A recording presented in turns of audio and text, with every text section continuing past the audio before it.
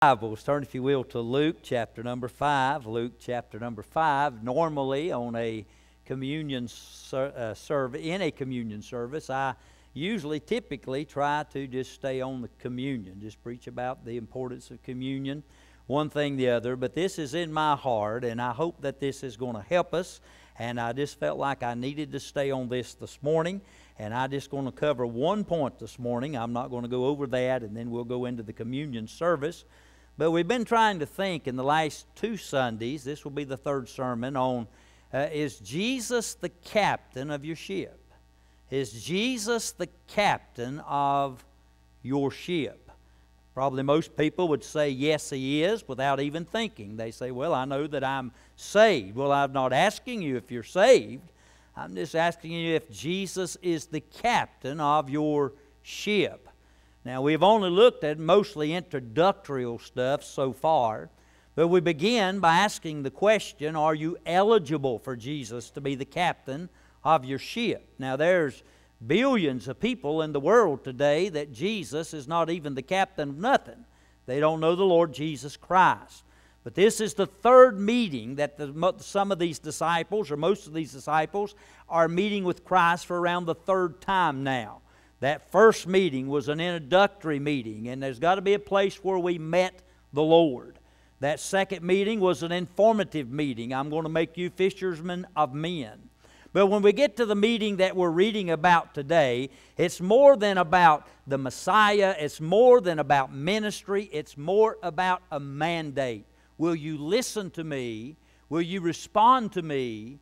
Will you do what I tell you to do? Will you allow me to be the captain of your ship? You see, that first meeting was about faith. That second meeting was about fishing. But this 3rd meeting is about fellowship. Will we allow Christ to be the captain? Will we get in the boat and let Him guide us as we need to go? So, who is eligible? Those that are saved. Last week we come back and looked at why should He be captain of our ship. What qualifies Him to be the captain of our ship? Well, nobody knows ships better than Jesus. He designed the ark, didn't He? He designed the ark, one of the most greatest boats ever designed, that went through the storm, the flood of the earth. Jesus designed that ship, not Noah, but that was Jesus. He knows the ship. He knows the seas. He created them. He knows the sailors. He knows you and I, what we can stand and can't stand. And He even knows the storm. So He qualifies. If you're saved, you qualify for Him to be your captain. But Jesus qualifies Himself to be our captain by knowing all these things. So now this morning we're going to try to get into the first point on this message. And I'm not going to talk about who or why, but this morning we're going to look at when Jesus is captain of our ship. First of all, now this is awful deep. This is really deep. And I don't know if y'all be able to get this or not. I hope I don't throw this over your head and leave you wondering what I'm saying. But here's number 1. If Jesus is the captain of the ship, He is in charge of the crew. If He is the captain of the ship, He is in charge of the crew. Now, I think I'm not a mind reader, but I think by looking at most of y'all's faces, y'all are thinking, duh. Who wouldn't know that? We all know that the captain of the ship is in charge of the crew. He is responsible for the crew. And the crew is responsible to the captain. So if Jesus is the captain of our ship, then Jesus is in charge of our lives.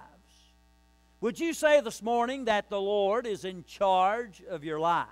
Well, that's what I want to evaluate for just a few moments this morning.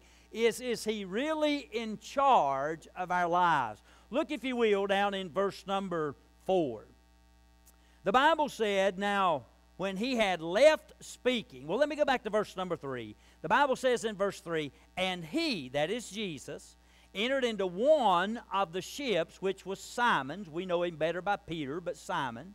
And he prayed him that he would thrust out a little from the land, and he, that is Jesus, sat down and taught the people out of the ship. So he has already asked Peter to take him out into shallow waters, to get him back away from the crowd a little, where his voice would be able to be heard by the crowd that had gathered. So Peter already has him on board.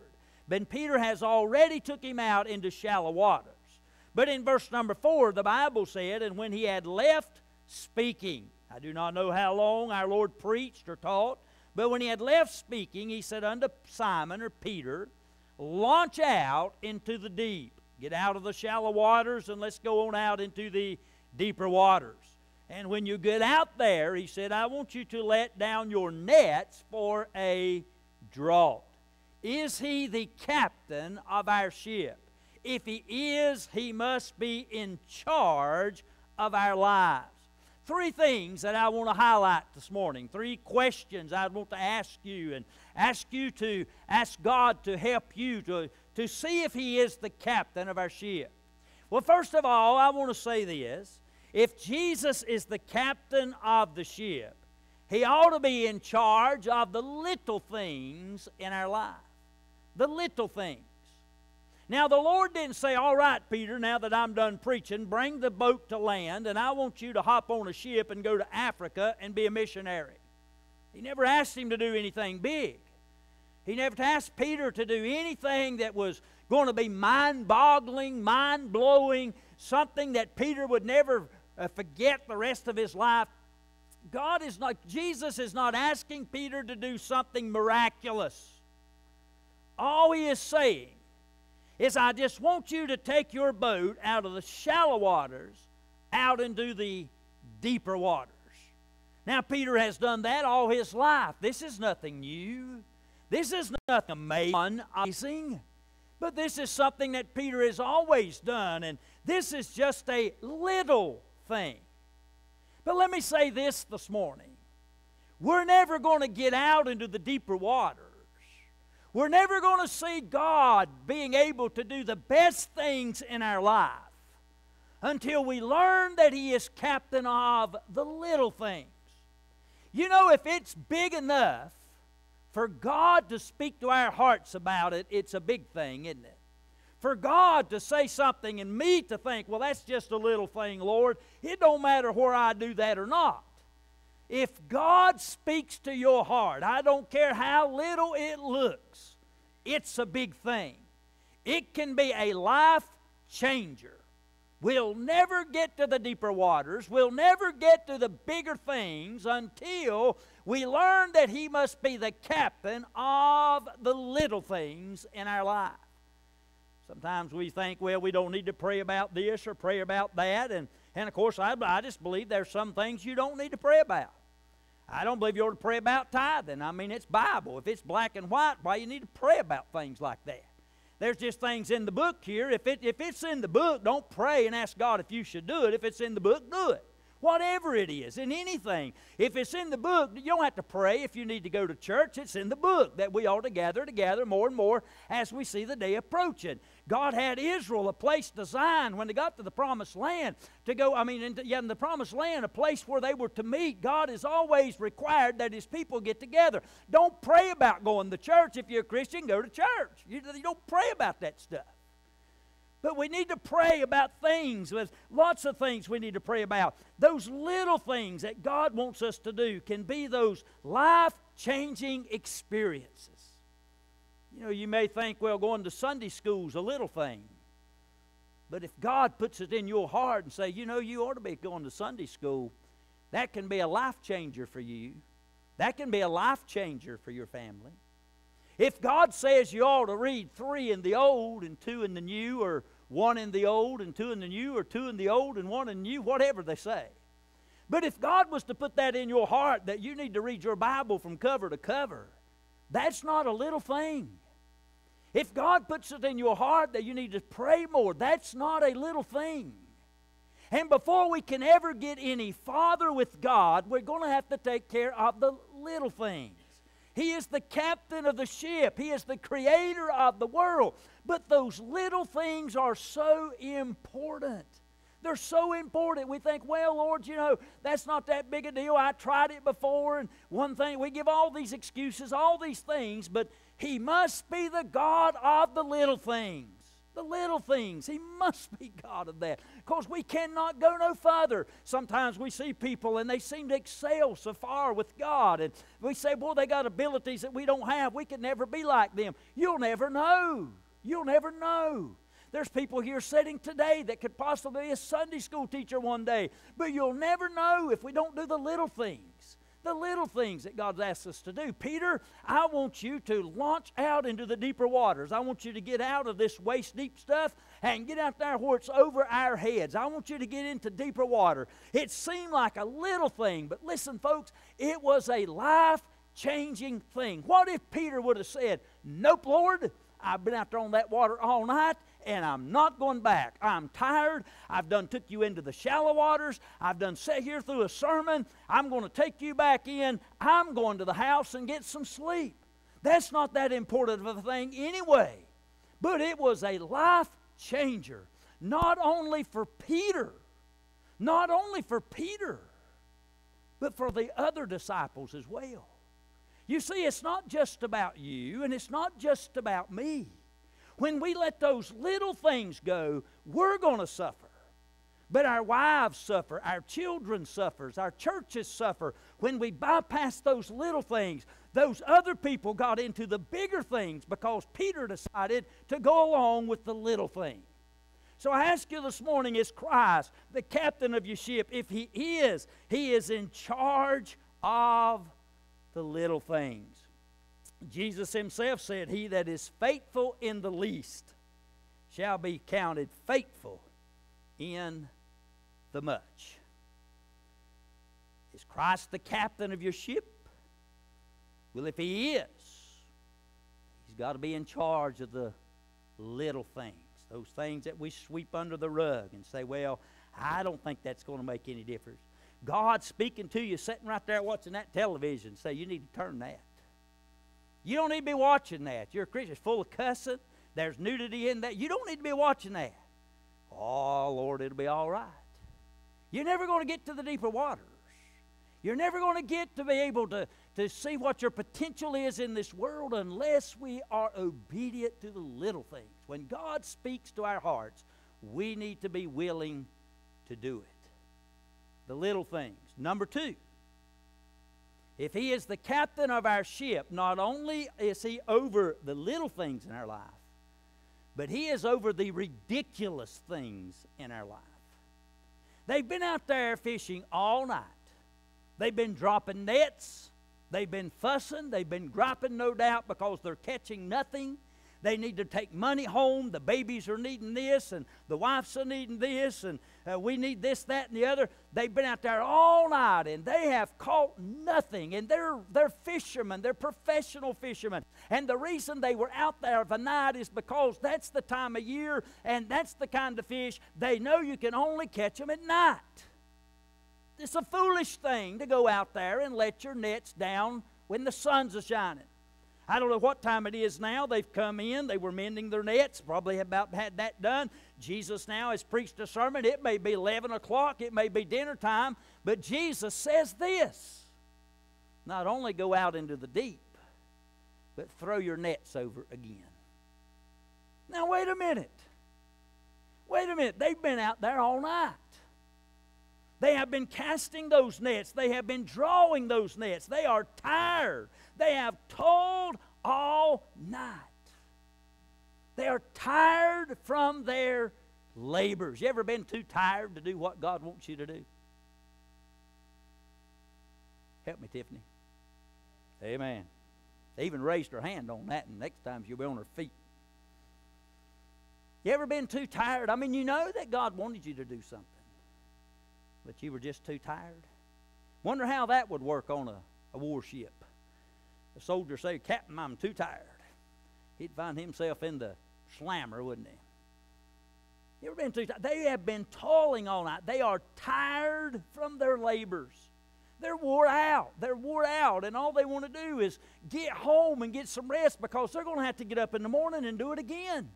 They're going to have to get back out on them boats, get back out there on that sea and cast those nets and hope to catch some fish tomorrow night. And they wanted some rest. It's ridiculous. What you're asking us to do, Lord, is ridiculous. There's no point in this. You ever told the Lord, I ain't no point in me going back over there again. Lord, they ain't listened the last 6 times I went. Whoop, whoop. That's just for preachers, I guess. Amen. You ever been too tired? Has it ever just seemed ridiculous what God wants you to do? Have you had something else you would rather been doing? The thing of it is, I wonder how many times our excuses have destroyed our experiences. We offered an excuse because it seemed ridiculous. It seemed unimportant. And because of that, our excuses, we never got to experience what God had in store for us, for our families, for our church. We missed it because of an excuse. The experience never came because we had an excuse. We had something more important than to do what God had put in our hearts. We knew that's what we should have done, but we didn't do it. Well, I've heard people say many times down through the years, man, God put them on my heart for the last couple of weeks, and I've been so busy, and I've been trying to get there, and I never did, and then pop, they died. And they wondered, if I'd have got there, if I'd listened to God, had I got there, maybe they'd have gotten saved. Maybe something great would have, never did know. Our excuses are robbing us of our experiences with Christ. That's why Christ must be the captain of our ship. It may look ridiculous. It may look little. But our captain would never send us out on a little mission. He would never send us out to the ridiculous. We know our captain, and we know that he is worthy, that we listen to that still, small voice. So I say, number one, if Christ is the captain of our ship, he is over the little things in our life. Number two, he is over the ridiculous things in our life. Number three, just in case I left something out, he is over everything in our lives. If he is the captain of our ship, you say, well, preacher, I didn't sign up for this. I just signed up to get saved. I wanted a Savior. I didn't want a Lord. You can't get it like that. Years ago, I think you could go to a car lot and you could pick out a car, and if you didn't want the air conditioning, they'd take that off. If you didn't want the speed control, they'd take that off. If you didn't want the tinted, all this kind of stuff. But anymore, it just comes in a package. You just have to find the package that suits you better and just go with the package. They ain't going to change it. And that's the way it is in salvation. When Jesus becomes Savior of our lives, he is to become Lord of our lives. He is the captain, or to be the captain of our ship. And that means that everything I have belongs to God. Everything. I mean, you look at this. You look at this. Jesus comes up. He tells Peter, he said, take me out there in the shallow waters. And then he says, Peter, take me on out there in the deep. And then he says, let down your net. Now, what if I come to your house and I said, fix me some liver mush and eggs? Thank you, Billy. What if I come to your house and I told you you need to vacuum your living room? You say, you don't come down here to my place and take over. But I want to tell you, when the Lord comes down here to our place, he is to take over. He is to be the captain. He takes over everything. Everything in our lives. He has took over Peter's boat. He is acting like it's his boat. You say, well, preacher, that ain't Jesus' house down there where I live. That's my house. I want to tell you, when you're gone, Jesus is still going to be around, isn't he? I heard a fellow say one time, it ain't your house no way. If you don't believe it, don't pay taxes. Whoop! Yeah. They'll come get it, won't they? But here's Jesus. He comes down there, and he's just taking over Peter's boat just like it's his boat. I believe we ought to let Jesus take over our houses, Jesus take over our cars, Jesus take over our bank accounts, Jesus take over our smartphones, Jesus take over everything we got. I'll tell you one thing, the devil may be saying, boy, that'll never work, you'll be miserable. Oh no, you'll be happy you did if you do it. Not miserable. Remember, he's the liar and the father of it. Not only is he taking over their boat, time out, he's taking over their time. That's a hard one, isn't it? I tell you, we live in a day, years ago, somebody would rather give you 20 minutes than $20. Money was hard to come by. But nowadays, people would rather give you $20 any time than 20 minutes. We've got to, I don't know why, we don't have to build a fire in our wood cook stoves. We don't have to go to the branch and carry the water. We don't have to draw it out of the wells. We don't have to do that. We can just go throw it in the microwave and flop it out and eat it in a few minutes. But for some reason, nobody's got any time anymore. No time. Well, I'll tell you, I'd love to come see, but I just ain't got time. You know, time is something we say we don't have. But I want you to notice, Peter, he needed to get home and rest. He needed to get home and sleep. He needed to get back tomorrow night and make some money. But he gave God the time. Give him your time and you'll have more time. Amen? If you will give him your time, you will have more time. He's a good captain. He's a good Savior. And a lot of things is falling apart and flipping upside down and going haywire, and we ain't got time, but is he the captain of our ship?